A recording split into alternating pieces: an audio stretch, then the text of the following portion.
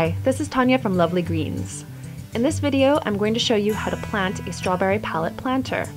You can learn how to make one of these planters in my first video.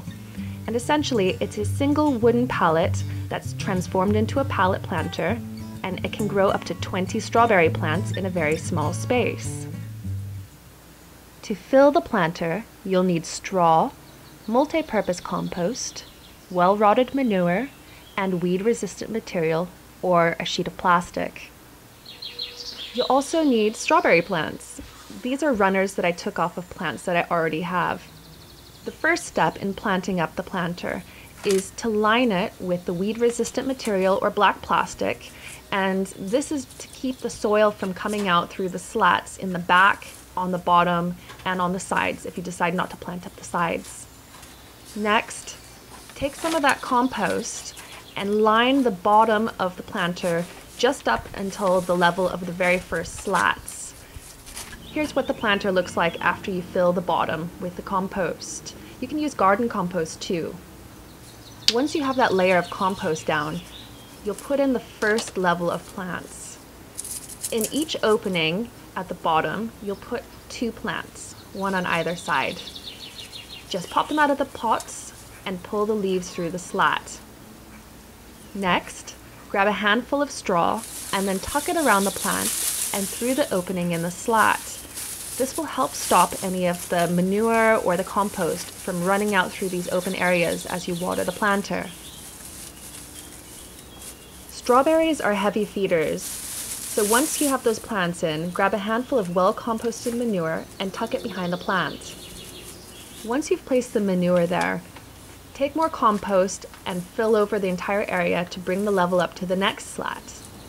You'll repeat the process of putting a plant, the straw, the manure, and the compost with this next slat, but this time just one plant goes in through there, and put it in the center. Once you have all of the slats planted up, fill in the rest of the planter with the compost.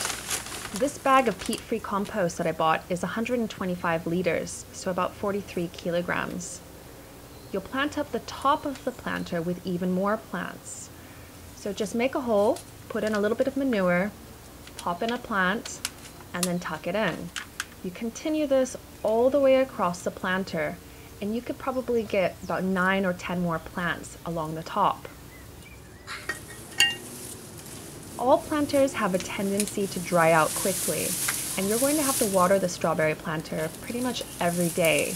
But to help stop the evaporation, mulch around the plants on the top with even more straw. The straw also gives a nice bed for the berries to lie on as they form and ripen. Once the top is fully mulched, it's time to water it in. You'll notice that the straw helps to keep the compost from going all over the place. And there you have it. The strawberry planter is fully planted up. To learn how to make the strawberry pallet planter in the first place, click the icon in the middle of the screen.